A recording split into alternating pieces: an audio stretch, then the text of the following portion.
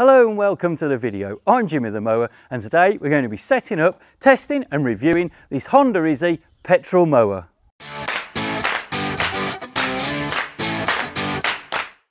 Right then, we've got this fantastic Honda Easy mower here, fresh out the box, okay?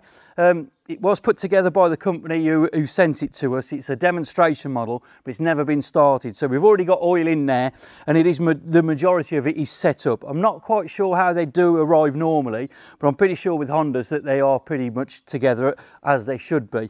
We've got the grass box here in the frame. We've just got to put that together. That's a couple of minute job, and we've just got to lift the handles up and to lock those in place. Now, you can lift these handles up and down if you're storing the mower. You don't want the handles out, you can fold them over and you move this backwards and forwards, but I'll show you a little knack to how to get them up into the position that we need to first. But before that, if you haven't had one of these mowers before, then please do look at the manual. It's a double-sided depending on which language you're reading it in, so there's two sides to it, and there's also a warranty and registration form and a little bit of service information in there, and it really is a great little booklet. Okay, it gives you the full model numbers, all that sort of information, loads of interesting stuff, so really handy. Have a read through that before you start your mower. But let's get the handle up and I'll show you my little trick for that. So when you're lifting the handle up, right, we're lifting this up and it'll come up to there and it's no bother.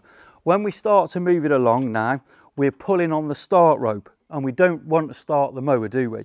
We don't want to start the mower. So we make sure our fuel tap's off down at the side and we lift this up. Now, there's a lot of compression on that engine. We can pull this down and that releases it slowly, right? And we can move this over the top, clip it into position, let that go.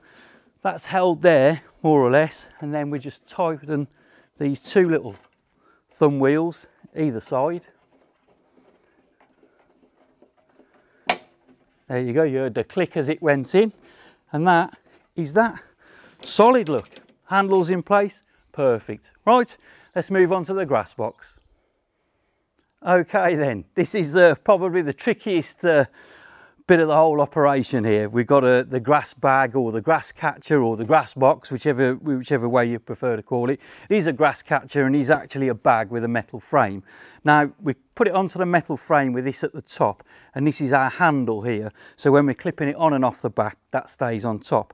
Now you'll notice that I've already put this bar on the bottom, okay? Put that one on the bottom and that gives you your sort of tension to set it up. It's so hard to get this one on if you leave it till last. If you do have any problems, there's a tab there. You can pull this down, bend this over, and that'll help you get this one back off. But once that's on, that's pretty much on there for life. Then start off with the one that runs up the side on there. And then secondly, we look at this and we just put the one on the side. Okay, so I'll bring you in a bit closer and you can see exactly how they clip onto the side and clip onto the top across the top of the frame. So to connect this to the actual frame, what we do is pull this apart with our fingers.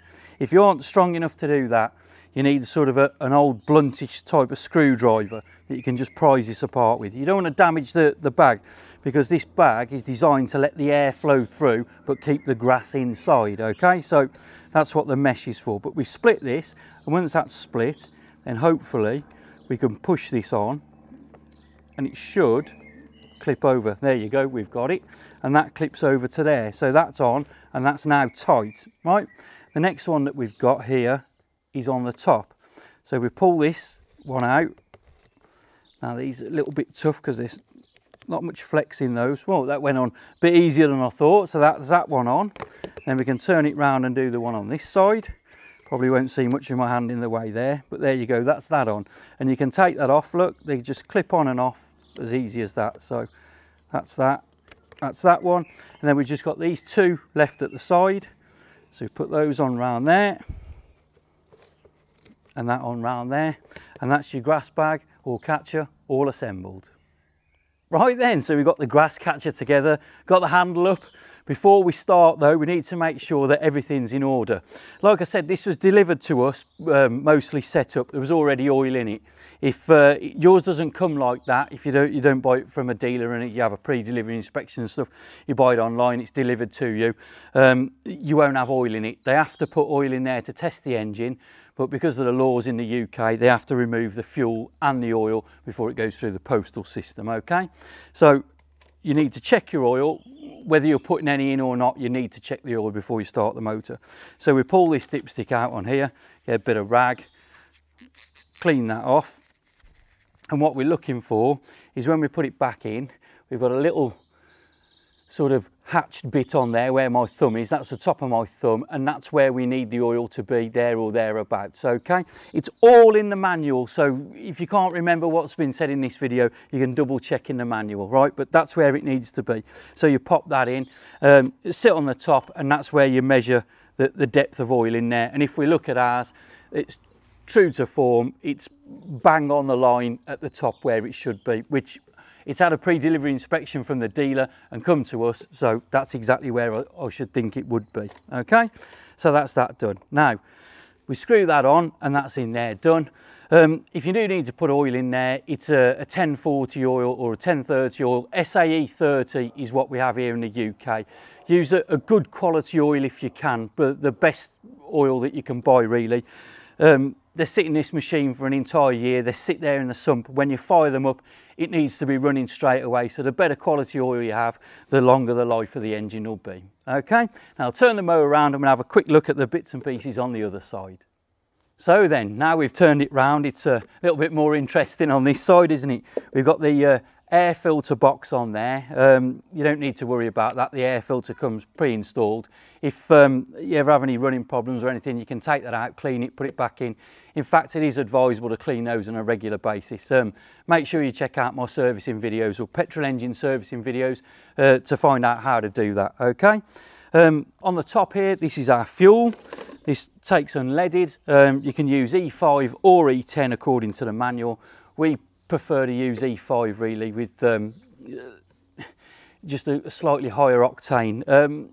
I think for domestic use it's not really going to make a difference, but commercial use day in day out you can get a bit more engine wear, but E5 or E10 is fine. If they say it's fine, then I'm sure it's fine, okay? And then the height adjusters for the wheels. Now we've got one per set per axle, so there's one on the back and one on the front.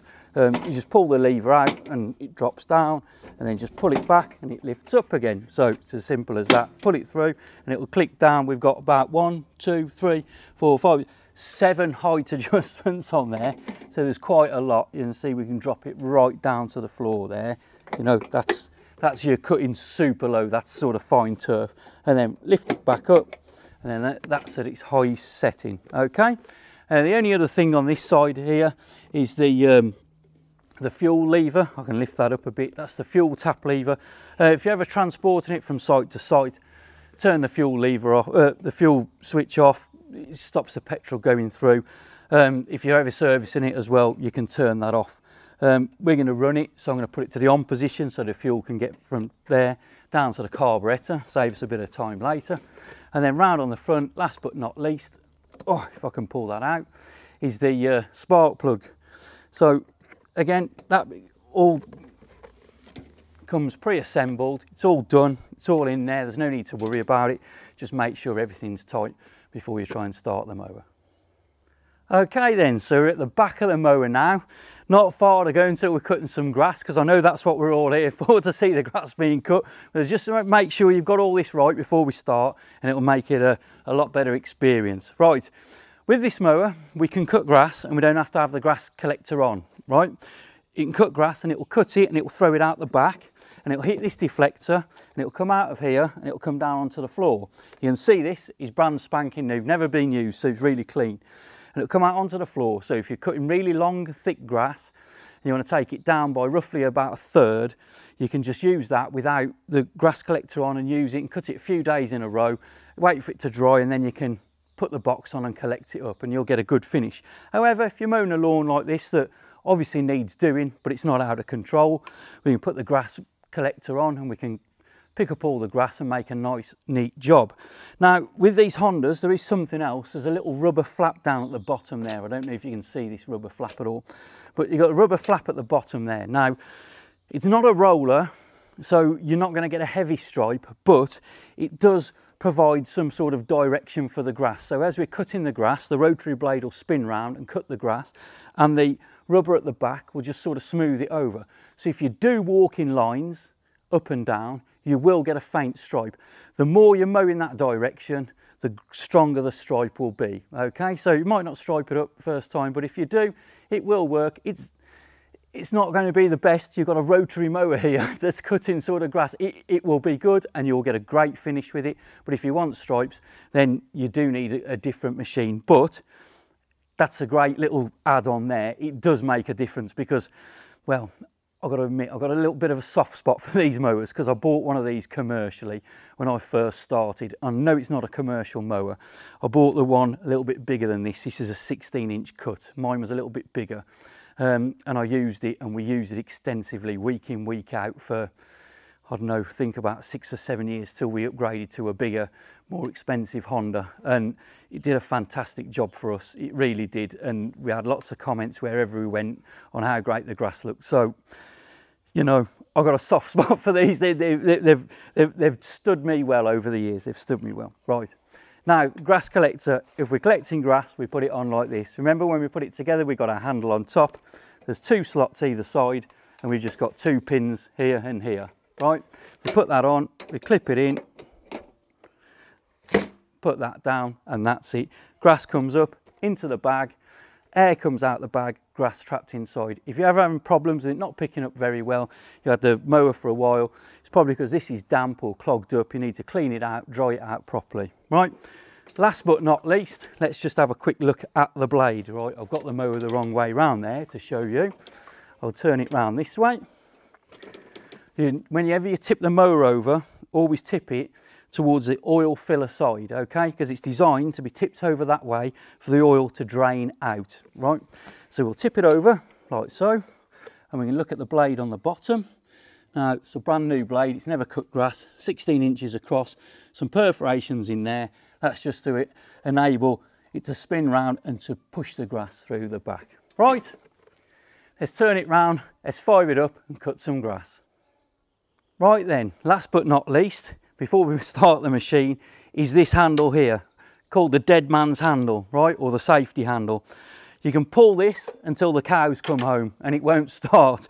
You need this to be in there to be able to engage the engine, okay? There's a little micro switch down the bottom. When you pull this lever up, it lets the engine know that it can be started. You pull the cord and away it goes. You let go of this at any time and it will stop. The blade will stop, the machine will stop. That's it, it finishes. So that's how you turn it off.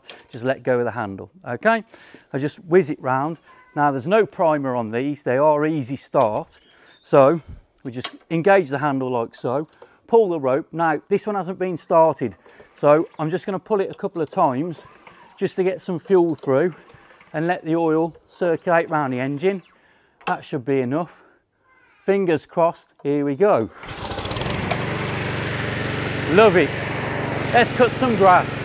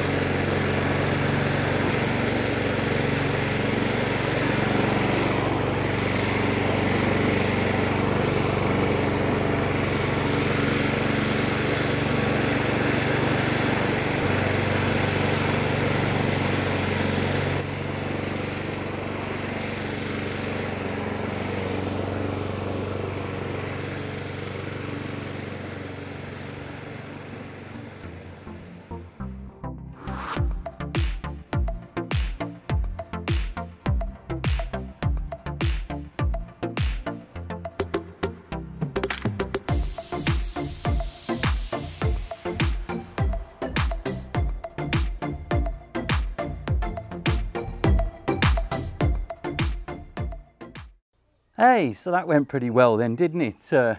Didn't take long. The lawn here at my place is about 70 square metres, give or take, a little bit round the edges for a path, etc. The average UK lawn size is about 140 metres squared, so twice the size of this one. It took me about 10 minutes in all, so 20 minutes for the average lawn. You've got a bigger than average lawn, 30 minutes, 40 minutes. No bother at all. How much fuel did it use? I'll tell you how much it used. barely a drop. It's almost a full tank in there still. It didn't use any really. And then from the fuel consumption, you know, the noise of a mower, there's hardly anything to it really. It's not loud for a petrol mower. You plod up and down. It's a nice sounding engine. It's not a harsh sort of sounding engine. It's a nice sounding engine. And the grass clippings as well. Now, we took off a lot more than I actually thought. The grass was a lot longer than I thought. I thought we were just going to run over and give it a bit of a light sort of tickle and get some bits and pieces off. But actually, there's a lot more off there than I thought. So, you know, it did well really. It never missed a beat. It just plodded backwards and forwards, no bother at all. It doesn't break a sweat. These mowers don't. They're sort of, the way they're set up, they're just set up and they just run a little bit above idle and they'll spin that blade round. And as long as you take it nice and steady, walking backwards and forwards, it'll just work a treat. As you can see from the grass, it's not particularly striped. You can see where I've been and where I haven't been, which is not bad at all really. But prolonged use, prolonged cutting in the same directions will force a nap of the grass over and that will give us a stripe. Okay, so in conclusion, am I happy with it? Yes, I'm happy with it. I told you, I've used these before on a commercial basis. They have served me very, very well. They're easy to service, easy to maintain, loads of parts available for them from all over the internet, and they have main dealers everywhere, so they're great little machines. They're easy to clean down as well. We'll empty the grass box out into the bin and just give this a little bit of brush off or a blow off, and that'll be it. Pop it into the shed for next time. If it does get damp underneath, you can turn it over. Remember, oil side over to there and just give it a rub round on the bottom. Just for safety purposes, if you're doing that and messing with the blade, just undo the spark plug cap, please, just in case anybody puts that and you turn the blade round and it fires up. Okay, just give it a clean out underneath. But that's it from me. If you enjoyed the video, give me a thumbs up and subscribe. I really do appreciate it. Anything nice to say or anything else about these mowers, pop it in the comments section below and I'll try and answer each and every one of you. Okay, thanks again for watching. I'm Jimmy the Mower. I'll catch you on the next one.